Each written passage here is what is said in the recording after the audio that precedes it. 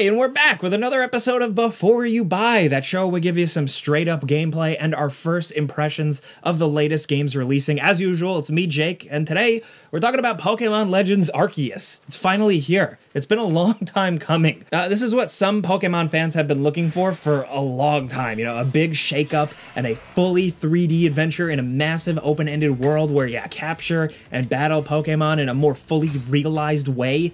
While Game Freak has dipped their toes in this with some previous games, Arceus kind of marks a completely new step for the Pokemon franchise. Now, it's definitely not perfect, but we've all been playing it here on the team and have absolutely been having a ton of fun.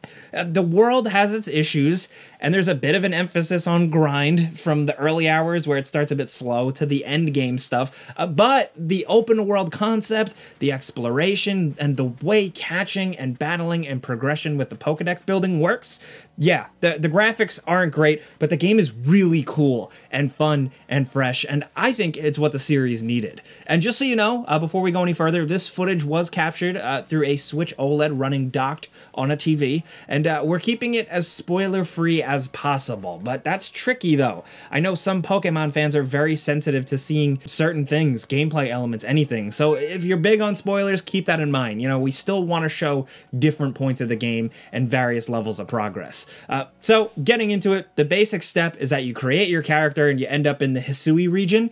You don't know how or why, but you quickly meet the local people and get drafted into their sort of Pokemon discovery expedition. As was revealed in that original official reveal trailer thing, this is a much earlier point in the span of Pokemon lore and history. Technology is scarce, life is simpler, and people frankly don't know too much about Pokemon. So there's a bit of fun that comes with all that. It's different.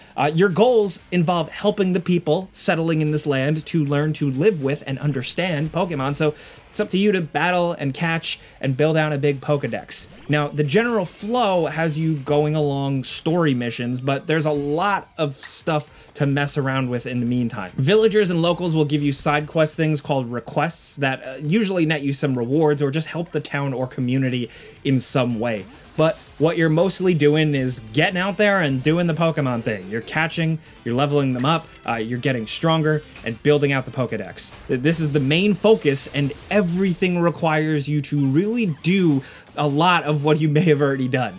You don't catch a Pokemon once, and that's it. You catch them multiple times to complete a certain Pokedex objective. One in like a long list of them, like say battle a Pokemon 3 times, catch it 3 times, then catch it 6 times, catch different variants, catch a male and a female, catch one at night. So every time you catch or defeat a Pokemon or a new Pokemon, it's really still exciting because you're accomplishing a bunch of things in your Pokedex and then cashing in all those things, so you're always feeling like you're being rewarded. You're always progressing towards a new rank in your group, which serves kind of like how badges from gym leaders in previous games helped you work with stronger Pokemon and stuff like that, the perks.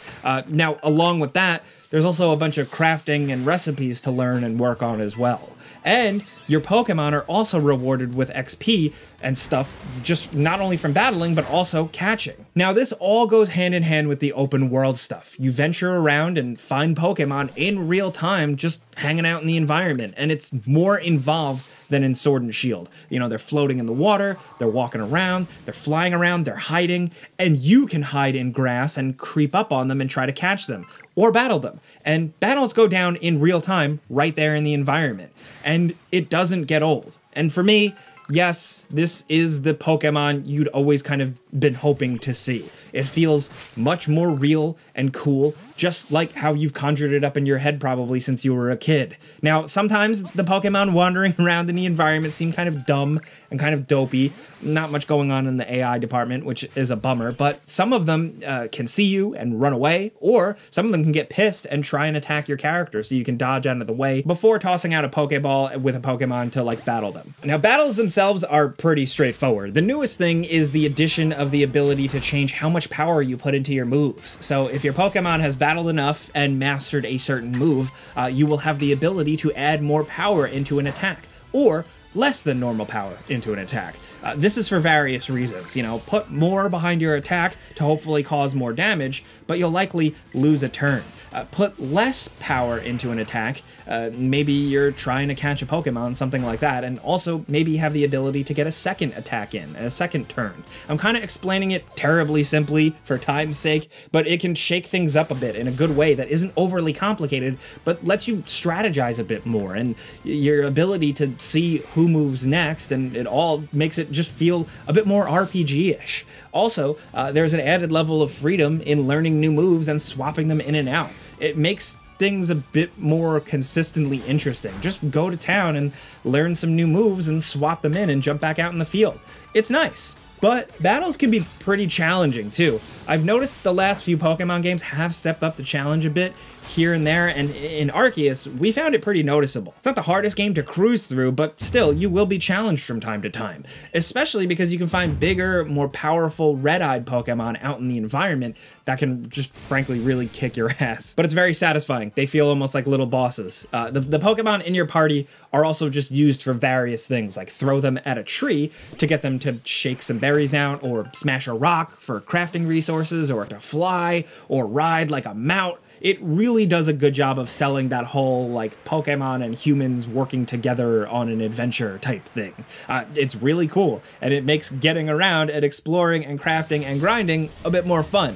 Does it get a little repetitive here and there with the catching and battling constantly? Yeah, but it always feels like you're stumbling across a new Pokemon and you're getting that little adrenaline rush, or you're always learning something else, and you're always progressing. You're always building that deck. You're always gaining, so I liked it. Unfortunately, the world itself is lifeless. You probably knew I was going to say this if you've seen any gameplay of it before. It's really big, and it's fun to venture through and stumble upon the Pokemon, like I said, but other than some shifts in biomes, it's just so weird and dead. Part of the reason comes from the fact that it doesn't look that great, especially docked to a TV. I feel like it's like the Final Fantasy VII world map. I'm not talking the new Final Fantasy VII, I'm talking about the old one. As much as there's changes in elevation, like, it still just looks flat and weird. But at least the colors pop, and credit where credit is due. Like, the skybox itself is amazing, and the colors and sunsets and sunrise look fantastic. But otherwise, it's just a drab landscape with not much going on, and it kind of hurts the experience a little bit, especially because, like, there's not a lot of, like, dungeons or cool hidden areas. There's some, but not a lot, and it's just rough looking. I'm disappointed in Game Freak here. You know, you guys have a bajillion dollars. You should amp this up a bit. Graphics aren't everything, though, but it's not about the graphics. It's about the feel and the atmosphere to get you engaged in the game, and there isn't really enough. For some people, I think the boring areas and the constant grinding might get on your nerves or turn you off, but we found ourselves at least consistently entertained despite these problems, even being aware of them. We just like Pokemon. The end game, after you roll credits, ends up giving you a bunch more game and more battles and stuff to do, so that's good. But my only other issue is that along with the world being lifeless, the game just needs to lighten up in general and just get a little bit more entertaining. I like being able to see my Pokemon and ride them and take photos with them and engage with townspeople, but I just didn't really like any of the characters too much, aside from, like, the Hisui, like, clan faction leader guy and girl. It's not that they don't try here, it's just that it didn't click with me personally. The game doesn't feel as lighthearted and fun and quirky as it could. Now, that also goes with, like, finding cool caves or spooky paths or dungeons, like those types of memorable moments. There's really not a lot of it here. Here and there, yeah, but, like, it's more about just the catching and the building the decks and the grinding and the training. It's a lot more straightforward here. The game has a slow start overall, and it does get better, but yeah. And again, to reiterate, since I don't have time to explain every single new element, overall, it's a really good Pokemon game. Battles are fun, catching is fun, and for some folks, like me in this specific instance, the grind can get you hooked. Even if the world is boring, exploring it is fun because of the interaction with the wild Pokemon and your own Pokemon helping you out. It feels closer to that fully realized thing more than ever, and most importantly, dude, it's fresh. I've pretty much enjoyed every Pokemon game up until this point, but I was still starting to feel this creeping sense of it being kind of stale and whatever, and I think this is exactly what the series needed, straight up. even with the notable substantial flaws, it's a fresh game, and I'm looking forward to this being like the foundation for Pokemon games moving forward. Hopefully, I really hope so, because the next game could improve the world and exploration and more dungeon stuff and even more story, and it could be god tier.